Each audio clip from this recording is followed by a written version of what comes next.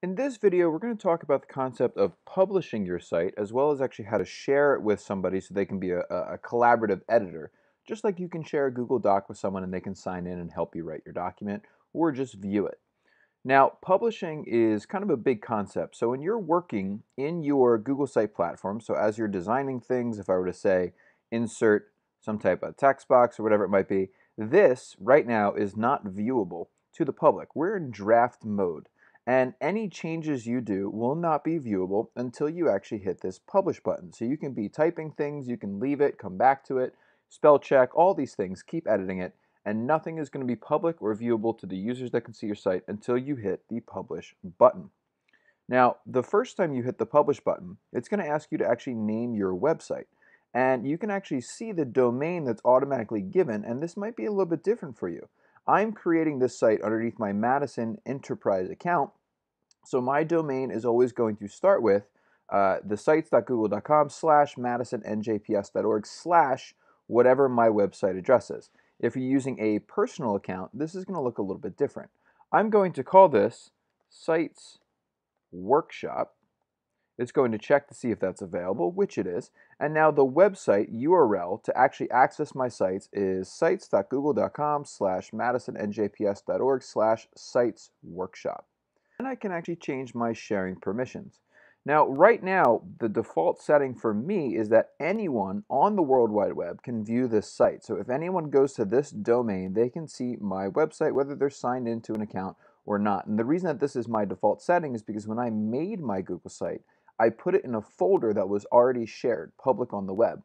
This may be different as your default. Either way, you can actually change these settings by hitting the Manage button.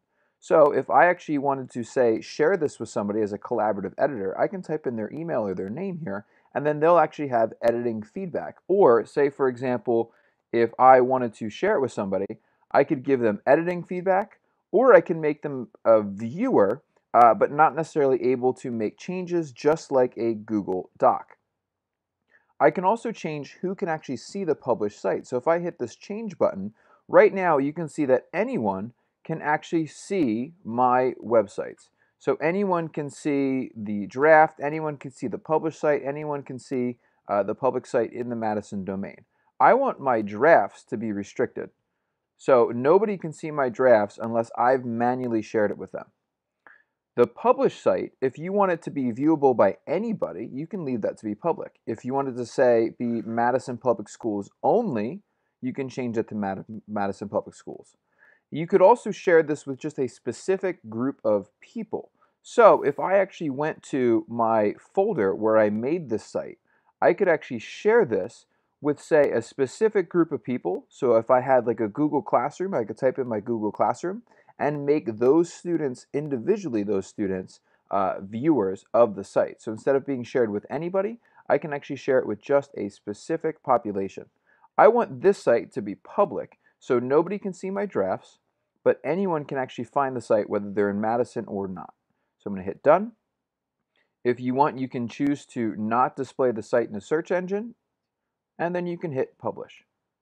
Once you've published your site, you can say that the site has been successfully published down here at the bottom, and then I can hit the view button and actually see what that site looks like. So here is my Google site in another tab.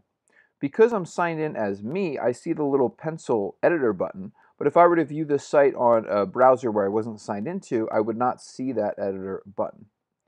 The other thing is once you've published your site for the first time, the publish button is going to be a little bit different. So if I try to publish now, it's going to pop up and say no changes have been made, there's nothing to publish. If I make a change, so for example, if I drag in a quick little text box here, I can hit the publish button and it'll show me what the current site looks like and any changes I've made. So that way you can actually review. And again, these changes aren't viewable until I hit this publish button. So if I see something I don't like, I can then go back, change it, and then publish it again.